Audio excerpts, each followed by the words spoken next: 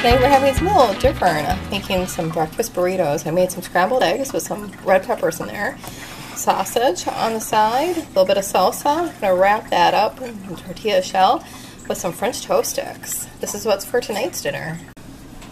Hello, so today for dinner I made some meatballs on the stove, and speaking of cooking on the stove, I also made one of those boxed potatoes au gratin on the stove top. I've never tried that before. It looks like they turned out pretty well. Having my meatballs with a side salad and the rest of the Thousand Island dressing. Sorry, everyone else. Today for dinner I made homemade pizza using a pizza crust mix that comes in the bag. Then I had some pasta sauce and hamburger that I had froze from another meal. Used that as my sauce for this. Added a little bit of pepperoni and some cheese.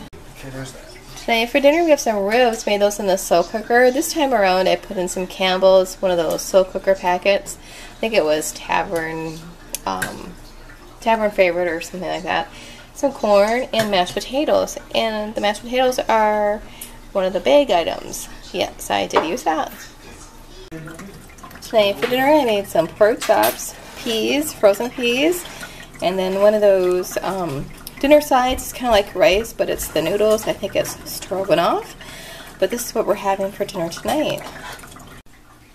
Tonight for dinner I made barbecue meatballs in the slow cooker with some barbecue sauce, and it's Sweet Baby Ray's. I did add a little bit of water in there to kind of make it go a little bit further, if you will. But these are just some frozen meatballs, serving them on a hot dog bun with some shredded cheese on top and corn for a side. Nothing too fancy, something simple, but kind of a fun summer dinner. What are you having?